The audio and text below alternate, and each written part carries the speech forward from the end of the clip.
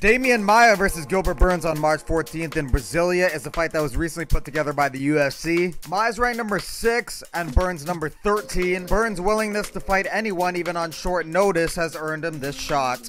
Undefeated Sean Brady takes on Ismail Nardiev on February 29th at UFC Norfolk.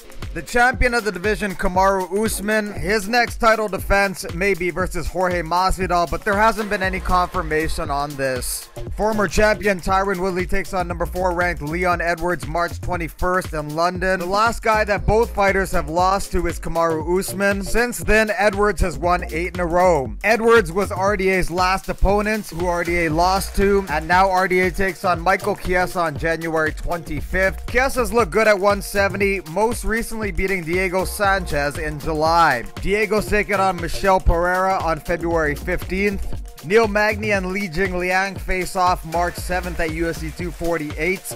Jake Matthews and Emil Meek compete February 22nd. Meek has been out of action since July 2018. Nicholas Dalby and Danny Roberts fight on March 21st. Zaleski dos Santos and Alexei Konchenko compete on March 15th. And Alex Morono takes on Diego Lima on February 8th.